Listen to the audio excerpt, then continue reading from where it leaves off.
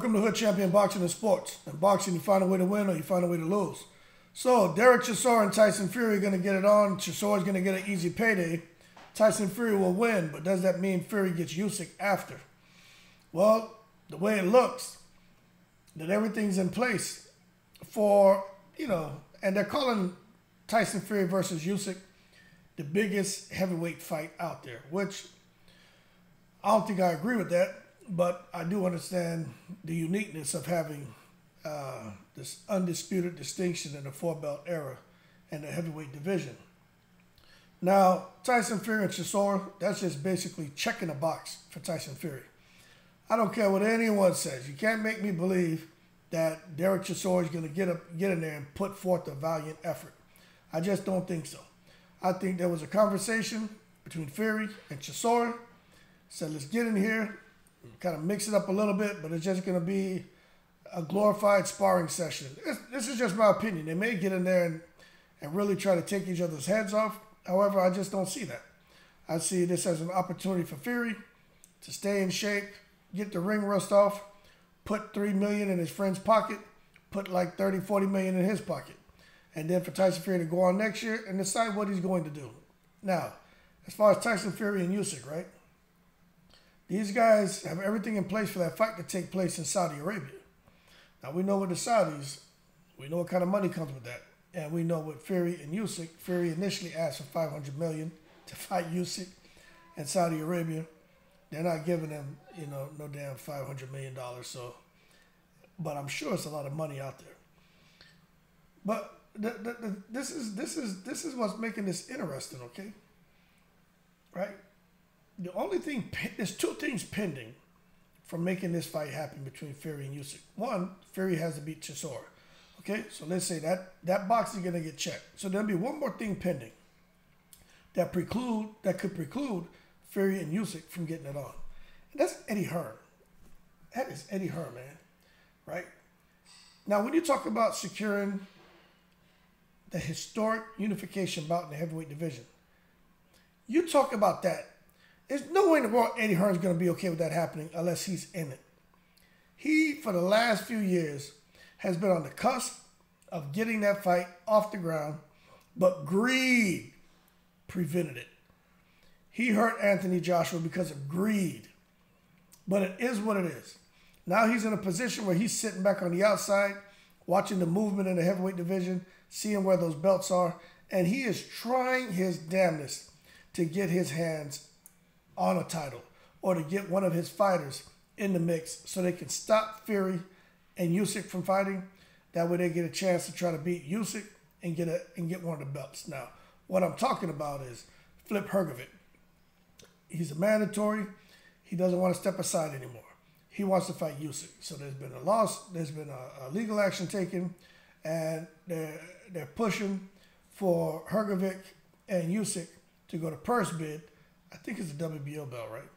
To go to purse bid. Now, the thing about that, when you do that, right, that can prevent a unified bout from taking place, and the undisputed bout is also a unified bout, okay? I just want to be clear with that. Some people get confused. It can prevent that from happening because you go to purse bid. The only time you can sit there and the mandatories get overlooked is if there's negotiations taking place. But in this case, they're like, forget negotiations. Let's go straight to purse bid. When that happens, sanctioning bodies can't, depending on their rules, they can't force the mandatory to step aside so that they can make the unification or undisputed bout. And Eddie Hearn is pushing that. So don't know what the outcome is yet, but that's what's happening in the heavyweight division. Now, we know Tyson Fury says a lot of stuff.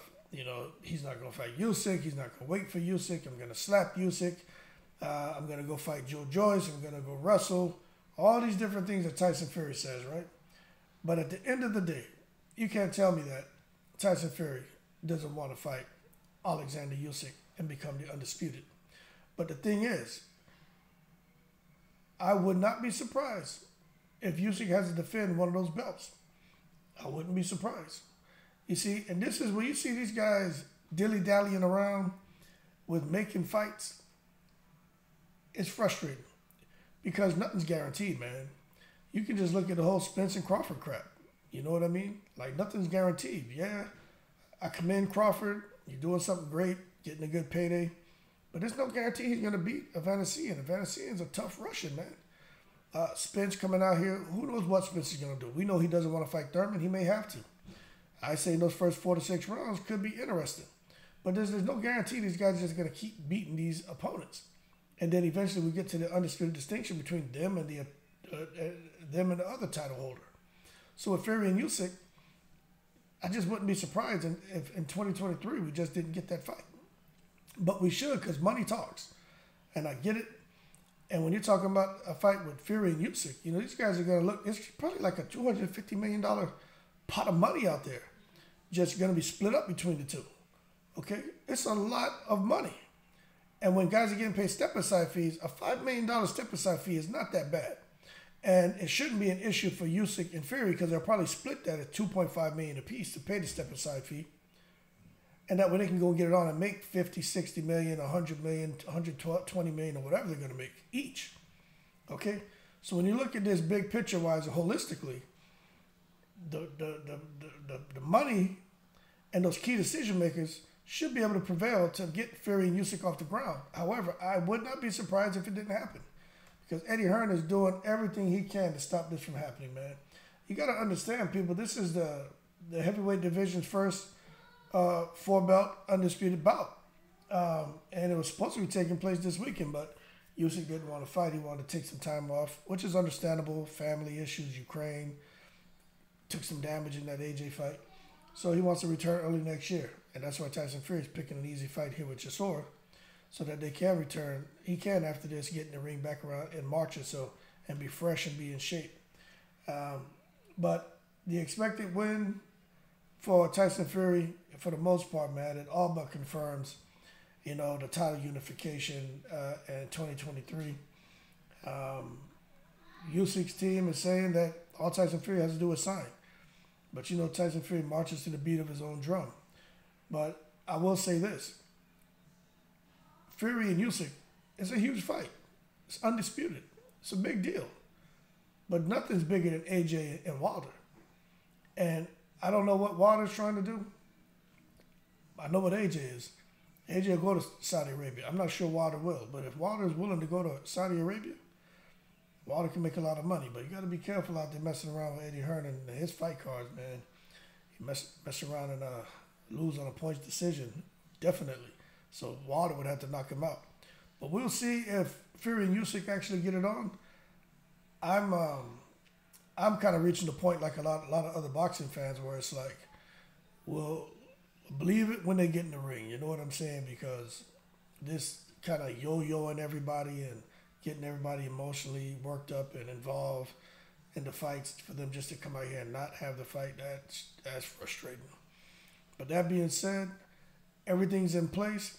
Usyk's team, they've been talking, coordinating with the guys in Saudi. You know, they're more quiet. They're more reticent and cool. Eddie Hearn's more loud, you know what I'm saying? And he's all in social media. But Usyk's team is coming out and talking now and saying everything's in place. The one thing that I'm not getting, there's different rumors about the money that to be made, like $250 million to be split. But I'm not sure on how much money this fight, each of them are going to make. But that's something that I've been hearing, 250 million. It may be less, it may be more. I don't know. But with that kind of money, you got to think that even though Tyson Fury doesn't like to pay step-aside fees, I mean, cooler heads have to prevail here and let him know, like, take the fight, man. Quit playing around. But we'll see if it gets off the ground. That being said, like and subscribe if you enjoyed the video. Shout out to the veterans. Pray Eddie Hearn doesn't stop this fight from happening. And y'all keep cool and I'm in the breeze.